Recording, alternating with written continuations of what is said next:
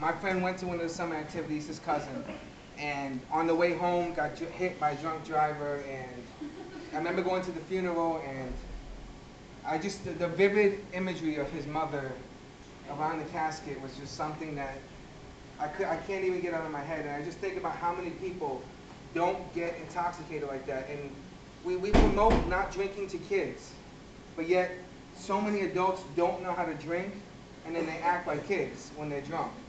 So it's funny, like the hypocrisy. Like we try to teach not to drink, and then we can't even handle our own liquor. A lot of the adult population. So I wrote this piece basically just to talk about the experience of drunk driving. I always wonder whether angels drank a gin and tonic. Ever sip on an apple martini, or more ideally, stick to the Henny, ever since Eve left the bad aftertaste in God's fruit of choice. If Fruit of the Loom made seatbelts as tight as briefs, if Crayola squeezed the creativity, invented more colors, maybe the hair on your family's face wouldn't be so permanent. Allergic to the sight of his corpse, stone heavy tears brew with remorse, as he lays desolate in spirit, she motionless like a paraplegic. Never figuring that shot a Jägermaid would wager his future in seconds. Second guessing last words said, witnessing what open heart surgery feels like wide awake, as compressions only collect more images of his first bike ride. First 100 in his vocabulary tests. The scene leaves everyone's mind speeding. Steering wheels familiar like his mother's voice. Rearview mirrors familiar like his father's absence, so he made a habit of never looking back. Red lights look like Ferris wheels at night. Wheels at night were the only thing intact enough to identify. So bite this line with your tequila. Eager to be the life of the party, rounds never made you care less. From caresses to guzzles on the dance floor to that boy who wore towels around his neck, wanting to fly like Superman.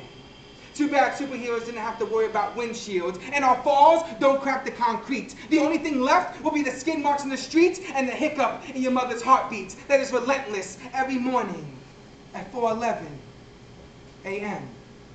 The alarm clock doesn't ring the same.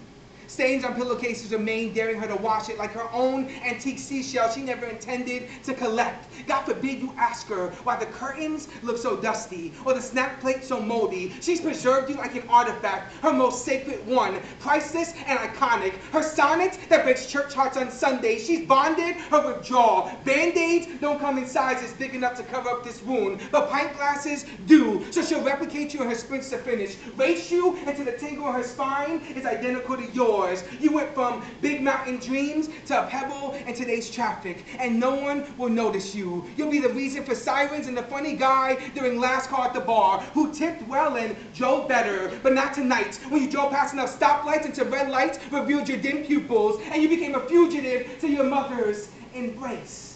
And unfortunately, while no one will remember, she will never be able to forget the reminder of dreams deferred. You think it's a coincidence that she likes her men tall and dark, like Jack Daniels and the Rock's preferred, served with early eviction notices. Your termination of human has been approved. Nobody noticed the stumbles, the mumbles, the bloodshot eyes. She made sure to remind everyone what it looked like when she glued her arms around caskets descending, screaming, "Papi! No te vayas.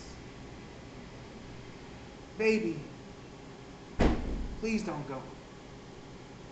I always wondered whether angels drank a cranberry vodka or dipped cherries in pina coladas.